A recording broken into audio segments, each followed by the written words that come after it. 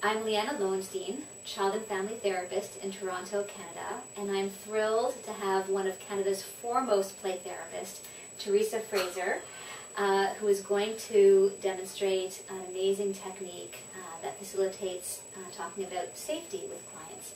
Theresa Fraser is a play therapist and play therapist supervisor in Toronto, who has a wealth of experience and many talents. And I'm just thrilled that you've agreed to be here today. So I'm going to move out of the way and let you take it away, Theresa. Thank you so much, Leanna. Hello, everyone. So as Leanna introduced an intervention that is mine, but I suspect that many therapists are already using this intervention, both using sand tray and creative materials and drawing. And I find it really helpful when I'm using EMDR as an intervention, because you start with safe place. And I also find it very helpful when I'm doing directive work with adolescents and adults. And I have also done this with little people about 8 years and up.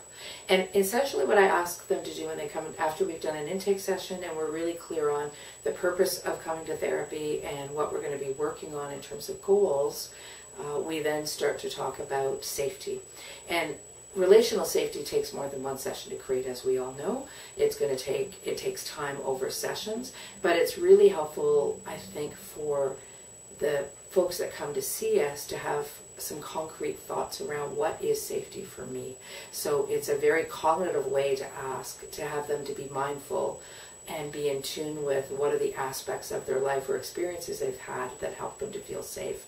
And sometimes after creating the sand tray, teenagers will say, you know, I never really realized that was a resiliency factor. Well, they don't use the word resiliency. I use the word resiliency, but they'll say, I never really realized that was something that I go to when I'm not feeling comfortable or unsafe, or it's something I can go back to feel better. So what the directions that I give are pretty simple. It's please use anything in the room, and if you can't find something that you're looking for, you can let me know and maybe we can create it together with art materials, or please use these art materials and let's draw what a safe place would be for you.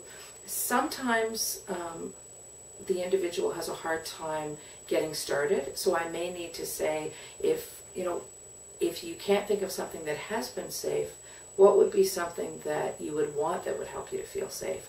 So before Leanna and I started today, I looked at her wonderful collection of miniatures that has a good variety of people and animals and vegetation and structures representing different generations and different cultures, which is always really important, because we don't know when we're working with kids of different cultures what items might be representative of safety for them. And I picked some that felt safe for me.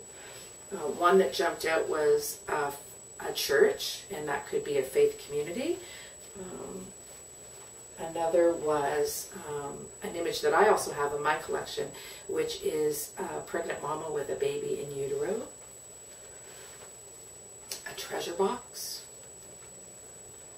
There's one here of, it looks like, maybe it's a dad. It could be a mom. It depends on your perspective. With a little person carrying the little person on their hip. And then here's one with a dad helping his little girl to ride her bike for the first time. So I would invite the person to build a world that represented safety, or include items that feel safe for them. And then we would just go around and talk. I wouldn't necessarily say, let's take a tour. I might instead say, can we look at each of the items that have shown up in this world, and let's have a conversation about why they connect with the word safety for you. And we would go through all of the items. And then if I see themes in the items, like perhaps maybe there's a lot of faith-based items, or maybe there's a lot of mother-child or parent-child or adult-child items, or maybe there's no adults in the sand tray, and instead there's images like a treasure box, which I've had some youth say, this is safe for me because I can put my innermost thoughts and the parts of me that I'm not sure I'm ready to show people, but I know they're safe here and no one can take them from me, and I don't need to talk about them or show them until I'm prepared to show them. I've picked many items that folks might identify as being attachment items. And for some of the youth we work with, we know they can't pick those items because maybe they haven't had really positive experiences with their caregivers or the multiple caregivers that they've had.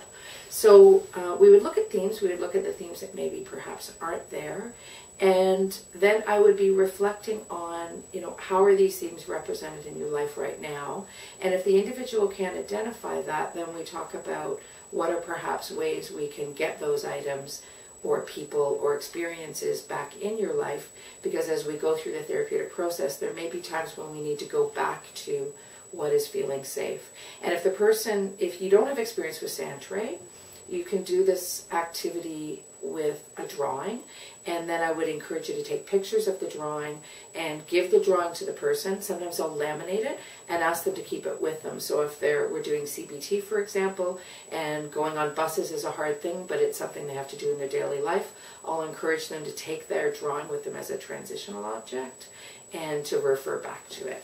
So I encourage you to give it a try on yourself first, and perhaps use it with other colleagues or supervisees, and just take the opportunity to ask some wondering, curious questions, because it does give you an opportunity to get to know the person better and them to gain an understanding of what helps them feel better when they're discussing or processing issues that is the hard stuff and the reason they came to therapy in the first place.